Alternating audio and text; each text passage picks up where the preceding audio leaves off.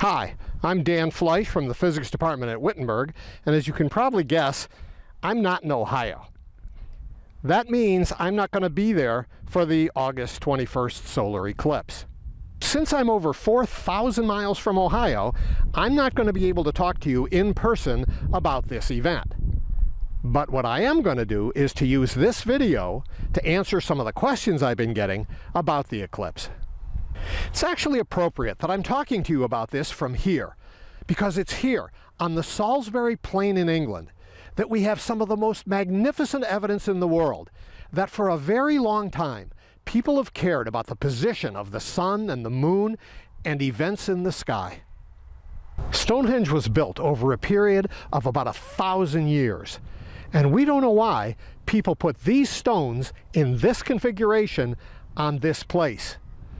But it's probably not a coincidence that there's a central avenue that on the longest day of the year, the summer solstice, points right into the rising sun. So we're pretty sure that some parts of Stonehenge served some astronomical purpose. What we know for certain is that in the 3,000 or 4,000 years since the peak activity at Stonehenge, people continued to study the motion of the sun, the moon, the planets, and the stars. And that knowledge had some practical applications. One of those was to allow people to navigate around the planet in great ships like this. But whether it was for navigation or religious or astrological reasons, or just understanding how the universe works, the positions of objects in the sky mattered. And it's because we've been tracking the positions of celestial objects for thousands of years that we know beyond the shadow of a doubt that on Monday, August 21st, something very special is going to happen. That something is an eclipse of the sun that will be visible all across the United States. And even though I'm in England, I'm getting a lot of phone calls and emails asking questions about this event. And so what I'm going to do in this video is answer the 10 most frequently asked questions that I've been getting. And here they are. We'll start out with the basics. Why do eclipses happen in the first place? We'll also talk about the difference between a solar eclipse and a lunar eclipse. And we'll ask and answer the question, why don't these eclipses happen every month? We'll also talk about the difference between a total and a partial eclipse, and we'll ask why this eclipse is special. I'll then talk about what people who are in the path of totality will see, and what people in Springfield, Ohio will see. Also, a little bit about ways to view the eclipse safely, why eclipses are important, and I'll end up by giving you some additional resources where you can find more information. So here we go. Question 1. Why do eclipses happen? This one's pretty easy to understand. Imagine that my head is the Earth and you're the sun. You're shining on me. The moon orbits the Earth. Here's its orbit. And as the moon orbits around the Earth, sometimes it gets directly in between the Earth and the sun. When that happens and it blocks some or all of the sun's light, that's called a solar eclipse. Here's a little diagram to help explain what's going on. Here's the sun. There's the moon in between the sun and the Earth. Here's a ray of light coming from the top of the sun. Here's a ray of light coming from the bottom of the sun. And all this region in here is in the moon's shadow. If things are lined up just right, that shadow falls on the Earth. The sun is being eclipsed. When you see diagrams like this, it's important to remember that we have to sometimes compress the size and distance scales in order to fit everything on the piece of paper. But this will give you an idea of the relative sizes and true distances. If we were to shrink the Earth down to this size, the moon would be about this size. And we tend to draw the diagram so the moon is, say, out here. But in reality, the moon should be out here. This is more like the properly scaled distance. And what about the sun on this scale? That would be a 75-foot diameter sphere located about 1.5 miles away, just about on that fort right there. So remember, diagrams like this are helpful for seeing what's going on, but the distances are much greater, which means the angles are much smaller. Question 2. What's the difference between a solar and a lunar eclipse? Well, we just said in a solar eclipse it is the sun, Latin sol, that's being eclipsed. But remember I said the moon orbits the Earth, and its orbit can also carry the moon around behind the Earth, in which case the Earth blocks the sunlight from reaching the moon. Since the moon is eclipsed in that case, that's called a lunar eclipse. Here's another little diagram to help you understand that. First, the solar eclipse. Here's the sun. Its light is hitting the moon, but being blocked from hitting parts of the Earth. So the moon has gotten between the sun and the Earth, and when that happens, some places on Earth see part or all of the sun blocked by the moon. That's a solar eclipse. For a lunar eclipse, here's the Earth blocking the sunlight. The moon passes through the Earth's shadow. When that happens, everywhere on the night side of the Earth sees the moon darken and maybe turn red. Question 3. Why don't we have an eclipse every month? Turns out it takes the moon about a month to go once around the Earth. That's where the word month comes from. So, if we have a solar eclipse when the moon is between us and the sun, and a lunar eclipse when we're between the sun and the moon, if it takes 4 weeks roughly for that to happen, why don't we have one solar eclipse and one lunar eclipse every month? The answer is because the moon's orbit around the Earth is tilted by about 5 degrees. And to understand that, you need a different view. And here's that better view. Imagine that this is the Earth's orbit around the sun, and that this is the moon's orbit around the Earth. A minute ago I said the moon's orbit is tilted. Tilted with respect to what? Here on the surface of the Earth we have all kinds of reference systems, north, south, east, west, vertical, horizontal, but in space what does tilted really mean? The answer is, if we define the plane of the Earth's orbit as our reference plane, then the moon's orbit is tilted by about 5 degrees with respect to that reference plane. Now, I've greatly exaggerated that tilt here to make the point. As the moon orbits the Earth, if the Earth is in this position, imagine the sunlight hitting the moon when it's down here. Its shadow would go underneath the Earth, so we couldn't have an eclipse. And the Earth's shadow would go underneath the moon when it's up here, so we couldn't have a lunar eclipse. So how can we ever have an eclipse if the moon's orbit is tilted? The answer is that as the Earth orbits the sun, it carries the moon and its orbit with it. And look at what happens over here. When we're over here, the plane of the moon's orbit is crossing the plane of the Earth's orbit. And the moon can get directly between the Earth and the sun. Or if it's around the other side, then the Earth can get directly between the moon and the sun. So we can have a solar eclipse and or a lunar eclipse when the Earth and the moon's orbit are in this position. But when they're back here, we cannot hope to have an eclipse. This is why eclipses don't happen once a month. Here's a two-dimensional diagram showing the same thing. Here's the sunlight coming in from the left. Here's the moon's orbit tilted, again exaggerated to make the point, and you see the moon's shadow missing the Earth's shadow missing the moon. So it's the tilt of the moon's orbit which explains why eclipses are rare. Question 4. What's the difference between a partial and a total solar eclipse?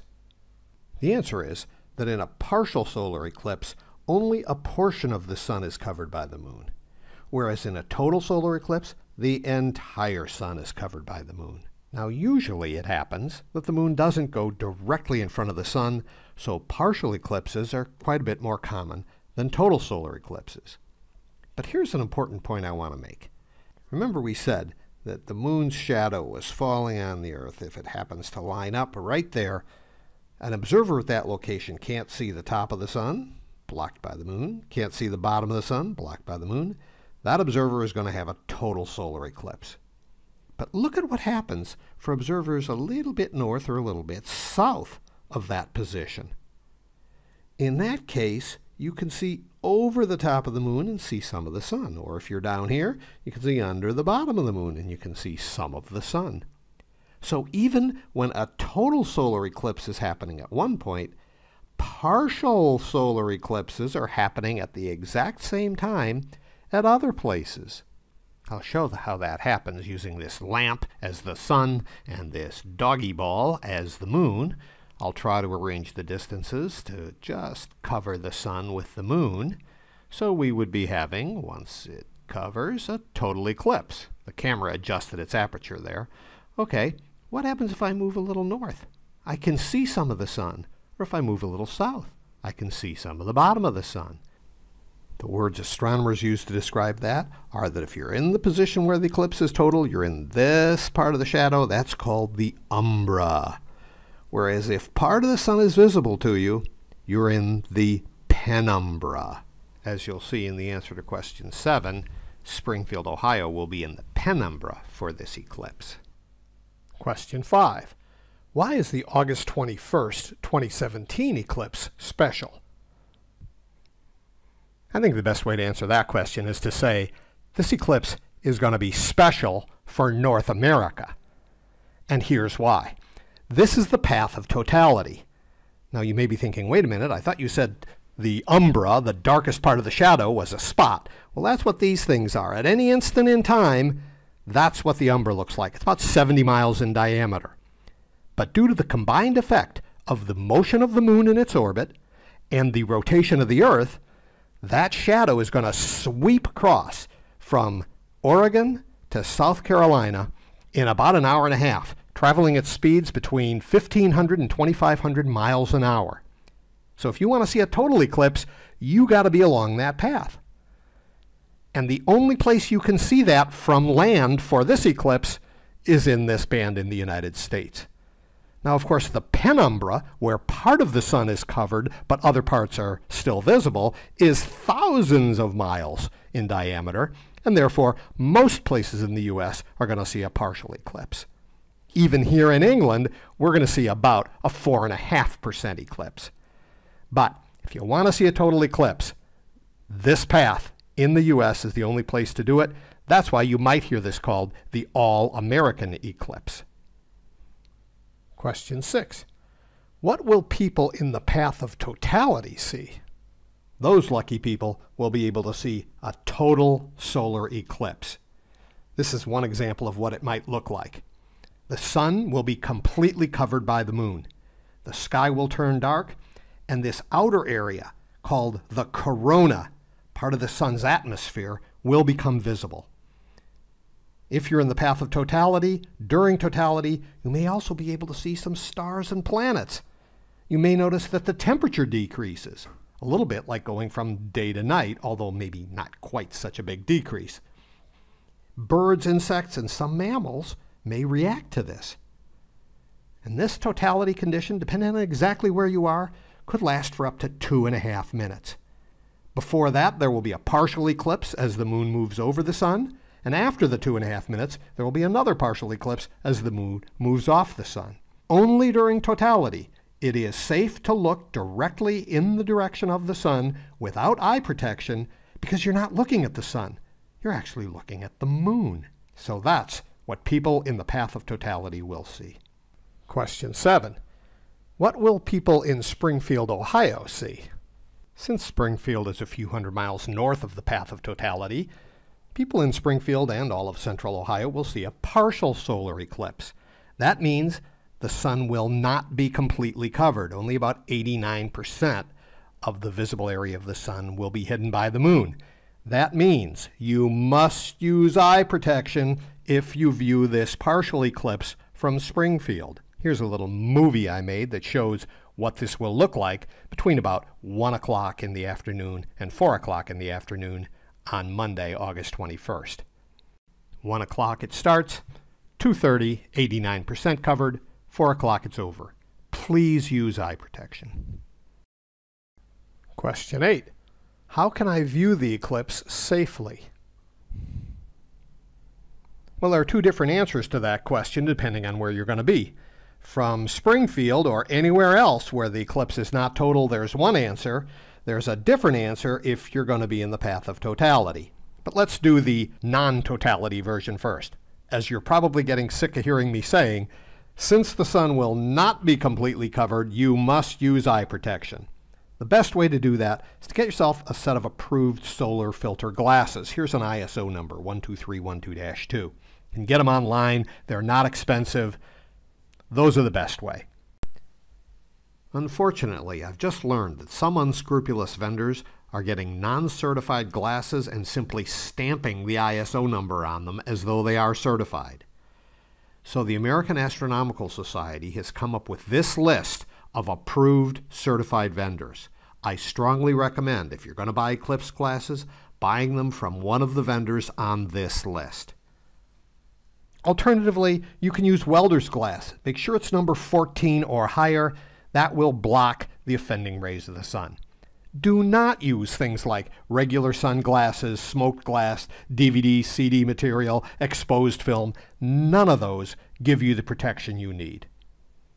Even better, you can make a pinhole and project an image of the sun, and some of the resources I'm going to point to in question 10 will show you how to do that. Now, if you're going to be in the path of totality, then only during totality you may view the eclipse without any form of filter or eye protection, because once again, you're not looking at the sun, the moon is blocking it. But when the sun is not fully covered in the partial phases before and after totality, you must use a filter, even if you're in the path of totality. Question 9. Why are eclipses important? I'll answer that question in two ways. First, I'll talk about a specific experiment that required a solar eclipse, and then I'll give a more general reason why I think eclipses are important. The specific experiment happened in the early 20th century. Albert Einstein had developed the theory of general relativity, and that theory predicted that starlight should deflect, that is, bend as it passes by any massive body like the sun, by an amount that Einstein predicted very precisely. The problem with that is, how do you see starlight when it's passing close by the sun? The sun is out in the daytime and you can't see stars in the daytime. But of course, you can if there's a total eclipse of the sun. So, in 1919, an English astronomer named Eddington used a solar eclipse to measure the positions of stars near the eclipsed sun. And he verified that Einstein's theory of general relativity was correct. So, one of the first experimental verifications of the theory of general relativity used a solar eclipse. But here's a more general reason why I think eclipses are important. As I argued at the start of this video, people have been observing the positions and motions of things in the sky for thousands of years, often for practical reasons, but also to try to understand how the universe works. And when you look up at this eclipse with the proper eye protection, and you think about things in space, the Earth, your position on the Earth, eclipses, shadows, umbra, penumbra, you're participating in some way in this great enterprise that, as far as we know, only humans undertake. It's that moment of looking up in the sky and thinking, I wonder. I think that's important. And finally, question 10, where can I get more information about the eclipse? As you can imagine, there are hundreds of websites that might be useful to you. I'm just going to mention two that I find to be very good. One is from NASA, their 2017 Eclipse website. Here's the URL, eclipse2017.nasa.gov. Lots of useful information on that one, including safety information, information about the science of eclipses. definitely a really good place to start. Another website I like is from Sky and Telescope. Their Eclipse website particularly, I'm going to leave this up for a minute so you can get all of this down. skyandtelescope.com, 2017-total-solar-eclipse. But then this one, the Eclipse resources page, which talks about books and websites and lots of places that you can turn for help. All right, my 20 minutes are just about up. I hope you found this helpful. Thanks very much for your time.